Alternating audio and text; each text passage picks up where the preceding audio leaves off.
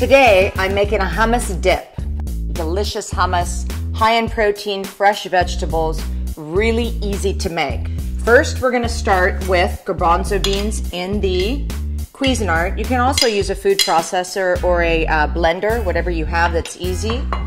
Garlic, I like to use a lot. Cumin, which is really yummy in taste, kind of adds a little bit of that Moroccan feel. We're gonna grab a lemon. I like a lot of lemon in hummus because it tastes really good. It's very delicious, it's very tart, it kind of gives a really good texture.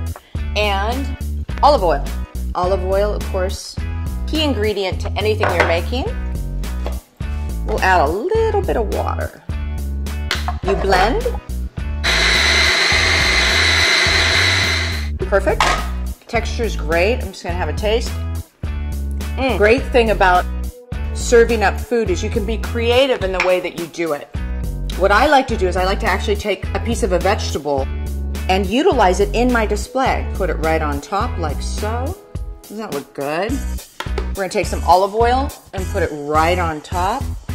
Gorgeous, right? Easy. I mean, this takes no more than 10 minutes. You come home, you can actually pre-make it too, which is great. I like to do vegetables that are in season but colorful because I think that they really liven up a dinner party when you're handing these out and walking around. Radishes,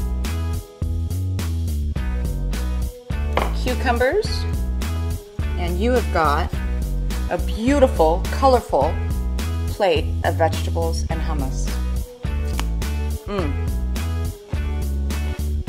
High protein, portable. See you next time.